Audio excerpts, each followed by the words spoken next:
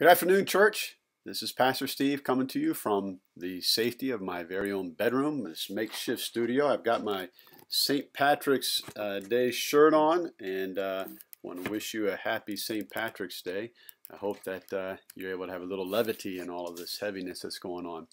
Wanted to give you a couple of updates and share with you a little bit about Worship by Wire and tell you a little bit about our staff and talk a little bit about giving in these times and encourage you to do a few things while you are in your homes these days. First update about how the church has responded to the coronavirus. We mentioned in our announcement, the first announcement last week, that we would get back to you by sometime today, and so that's what I'm doing. Last Friday, Karen and I brought you a message that the church building would be closed through March 27th, including Sundays for public worship on the 15th, last Sunday, as well as the 22nd, though we are doing worship by wire, and I'll come back to that in just a little bit. So nothing has changed. The church building will continue to be closed through the 27th. It may be extended beyond that. We don't know yet, but we'll be following closely to see what the recommendations are, and we'll continue to bring you updates. I just want to say a word about the worship by wire. We had, as of last night, 282 people have viewed the video for Worship by Wire on Sunday, and many people have sent us emails and texts about how they engaged and experienced Worship by Wire in their homes with their families. Heard from Rob and Tori from Connecticut, heard from Kathy and Larry in Florida. So it's kind of neat to see how we're connecting and in some ways feeling a sense of togetherness, even though we're all separated into our own homes at this time. Thank you for all that feedback. I've asked Dane, who works on our website at Crowd, to post those, and so those are available. I'm going to make a link available in the email that I'm sending you, but go to the website and look for that. You'll be encouraged to see some pictures and examples of how people are experiencing worship. In the closures, I did want to mention as well, as we mentioned before, that the Faith Friends Learning Center, they are closed through April 3rd. Again, that may be extended, but as of right now, the Faith Friends Learning Center is closed through April 3rd. A word about our staff. Our staff are just absolutely amazing. They have been working really hard, even though we're trying to stay out of the building as much as possible. And on the rare occasions when we do go in to film a video or to do something that in our office, we're containing that to the administrative wing.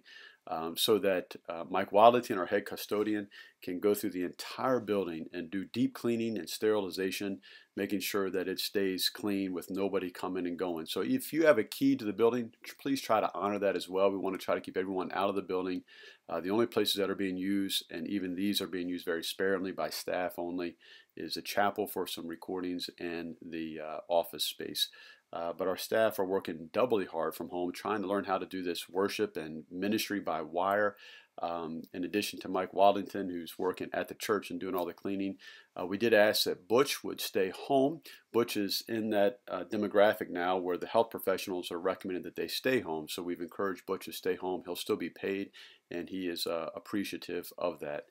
To help Mike out with the deep cleaning and sterilization, we are bringing David Wadlington on. That's Mike's 27-year-old son, and for this period of time, David will be helping with that effort. A little bit more about our staff. Kathy Schmucker has been working really hard to bring you Worship by Wire for Wednesday. That'll be available tomorrow night. A little bit more about that in a minute, but she's been coordinating all those, as well as engaging with email and phone calls and continuing to find resources for us. All of us are doing all that we can. She's praying for you and connecting and reaching out to you. Amy, our youth director, did a video for our youth for Sunday night, to have Sunday night by wire, if you will, Sunday night youth group. She's working on one for confirmation to keep that going, as well as some faith stories. All the while, she's got her own kids at home that she's trying to be a mother to. So you can pray for Amy, pray for all of us. Again, this challenging time is actually quite challenging for staff, and we're doing all that we can to make sure that we stay together as a church, even though we're being separated by necessity. Cheryl has been part of some video conferencing. She's continuing to monitor the finances of the church and is continuing to make sure bills get paid. She has come in a couple times because she needs to attend to some things that are in her office. If Dennis, he's our worship arts coordinator, he's continuing to plan worship, working with Kara and me to provide the worship by wire, coordination, music, things of that nature. So again, all the staff are just really, really working hard. Kara, in fact, is in a video conference all day today with the bishop and the other district superintendents for cabinet meeting, and she's over at her office right now engaged in that. Along those lines, our staff would welcome you to call them if you need anything, email, text. I'm going to provide their phone numbers or cell numbers in the email I send to all of you. You can also call the church. They'll be checking those voice messages regularly. But please don't hesitate to reach out. We are working hard, and we're here for you, and we want to do all that we can. Along the lines of our staff, I want to say a word about giving.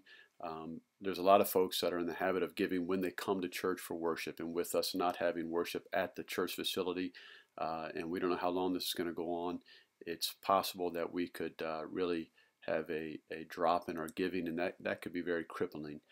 Even though there may be some savings with the church use being lower, but that would be relatively small. We still have to keep the heat on for the pipes, and staff are still being paid. So I just want to encourage you to think about continuing to keep up with your giving, your pledges.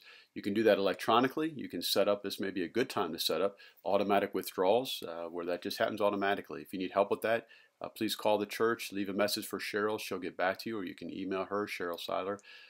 You can also just send a check in the mail. So either of those ways are great. If you need help with any of that, just call the church.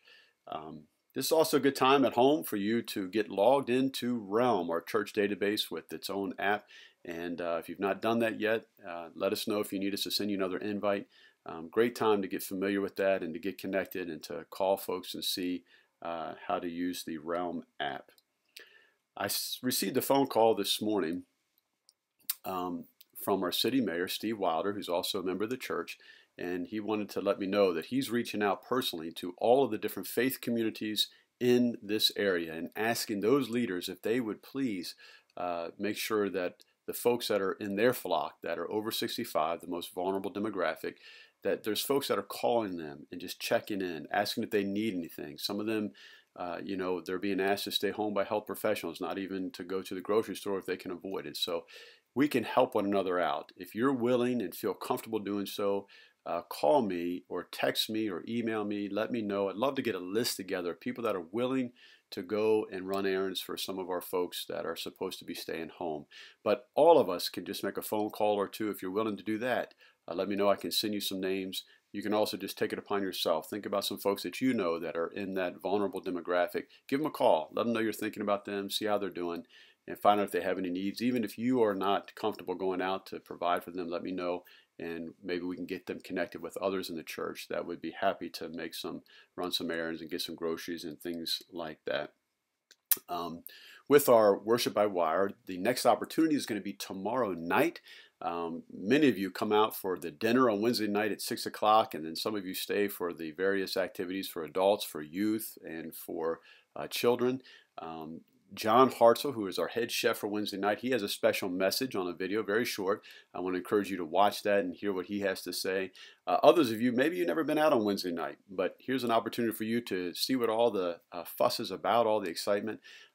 Grab a sandwich at 6 o'clock, tune in. It'll be available. The video will be available tomorrow night at 6 o'clock, and you'll get a taste of what's Wednesday nights are like. It'll be shorter than the video from Sunday. It'll also be a little bit more interactive. Kathy's invited people to share some things, and I think you'll be really, really blessed. So tune in tomorrow night at 6. We'll send an email out with that. You could also go to the website. We'll make that live again at 6 o'clock tomorrow night. Let me check my notes here. Kara will be preaching this Sunday. She's continuing in our Lent series, the last week of Jesus' life, and she'll be focusing on Wednesday. What do you know about Wednesday of Holy Week? I don't know much, but Kara will be unpacking for us the different scriptures that speak to that, the different traditions that speak to that. It'll help us continue on our journey of faith in this season of Lent, and especially in this season with the coronavirus that has been such a challenge for many of us, we can maintain our experience of worship. I want to encourage you, now that you kind of have a sense of this worship by wire thing, one of the benefits is so you can invite others to worship with you in a very easy, non-threatening way. You can share the link. You can email it to 100 of your friends and family or others. Some of them, maybe their church isn't offering worship by wire, and so they don't have any other alternatives. So encourage you to think about people, maybe even call them up and have them join you in your home by telephone, and you can experience while they're watching, you're watching at the same time.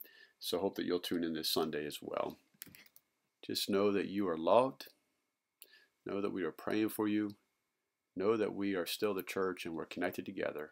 And we look forward to that day, hopefully sooner than later, when we can open our doors again and gather together and worship in body and mind and our very presence with one another. Until then, know that we are here.